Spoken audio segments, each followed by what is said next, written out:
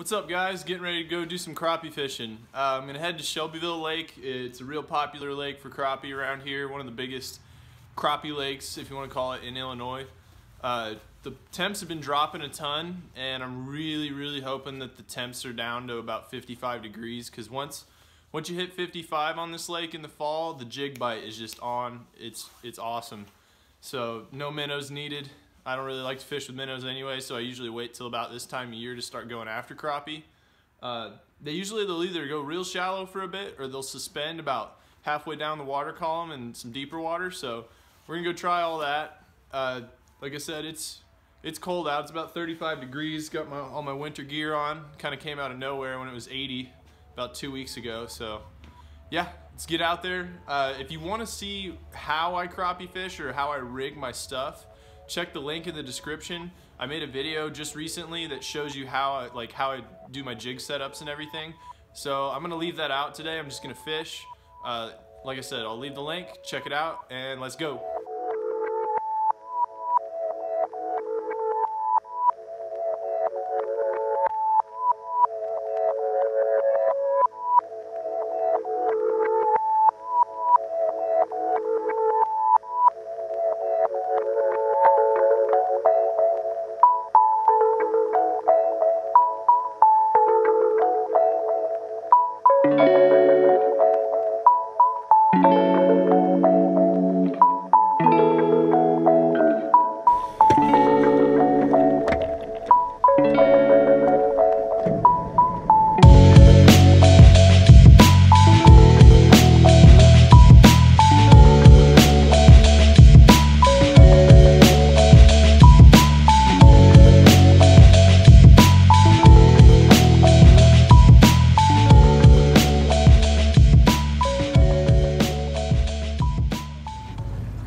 Look what we have here.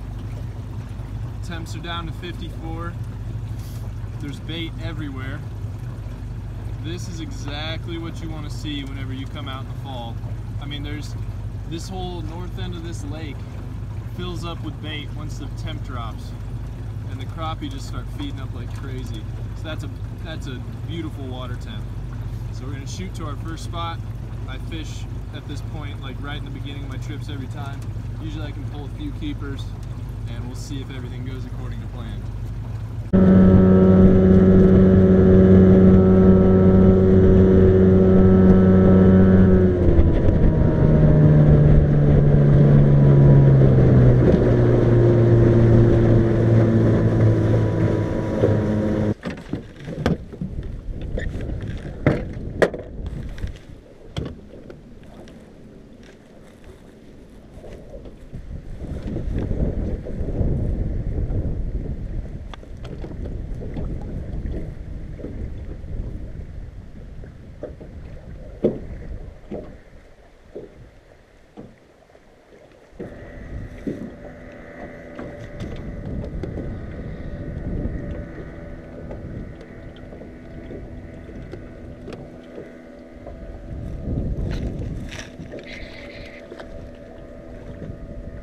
Man, he thumped it. Let's see if we can get her in here. That's a keeper for sure. Oh yeah. Oh yeah. Beautiful. I've been fishing a little too shallow, I think. I came out, remember I told you guys I was gonna try out shallow first. So what I did was I came out and I started fishing about halfway down the water column, closer to 10 feet of water. Here, let me fix my camera for you guys and get my buff out of my mouth so you can hear me. So, thumped it hard. That's the kind of bite. I've been getting short strikes up shallow. I'm gonna get some pliers out.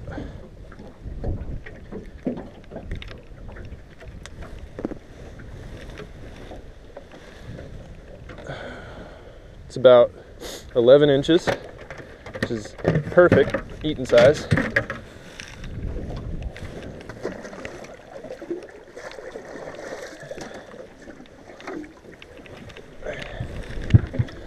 My fancy live well. Okay.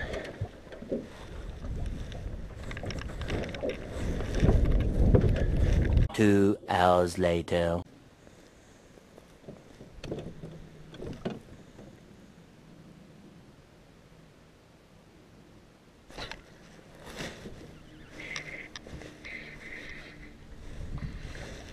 There we go.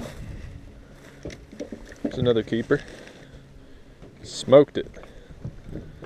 Okay. That's what we're looking for. Let's go measure him. Looks like it's right about 10, maybe 9¾ This lake has a lot of stunted fish in it, so they want you to keep a lot of the smaller ones. He is 10 on the dot, so we're gonna keep him. You can keep 10 over 10 and 5 under 10, and they want you to keep that 5 under 10 to weed out the smaller fish that are competing for food and taking food away from the big ones. So meet your new friend. Alright guys, so we're back at the ramp.